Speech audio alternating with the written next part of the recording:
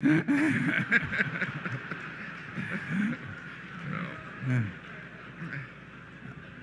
2.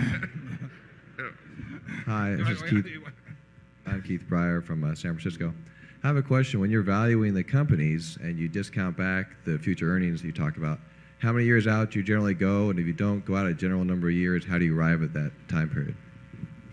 Well, that's a very good question, and it's the heart of investing or buying businesses, which we regard as the same thing.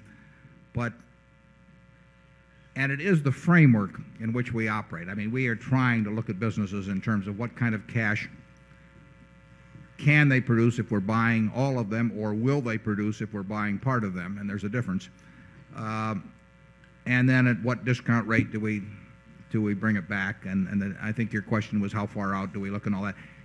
Despite the fact that we can define that in a very kind of simple and direct equation, we've never actually sat down and written out a set of numbers that to relate that equation. We do it in our heads in a way, obviously. I mean, that's what it's all about. But there's no piece of paper, and there never was a piece of paper that shows what our calculation on Hellsberg's or See's Candy or the Buffalo News was in that respect. So it would be attaching a little more scientific quality to our analysis than there really is if I gave you some gobbledygook about, well, we do it for 18 years and stick a terminal value on and do all of this. We are sitting in the office thinking about that question with each business or each investment, and we have discount rates in a general way in mind, but we really like the decision to be obvious enough to us that it doesn't require making a detailed calculation, and it's the framework, but it's not applied in the sense that we actually fill in all the variables. Is that a fair way of stating it, Charlie? Yeah.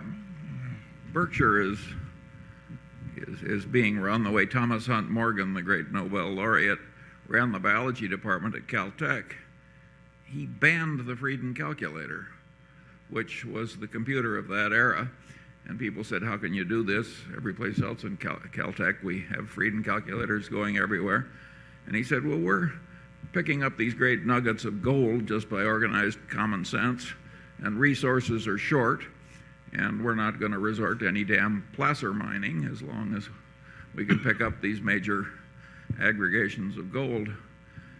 That's the way Berkshire works, and I hope the placer mining era will never come. Somebody once subpoenaed our staffing papers on some acquisition, and of course, not only did we not have any staffing papers, we didn't have any staff.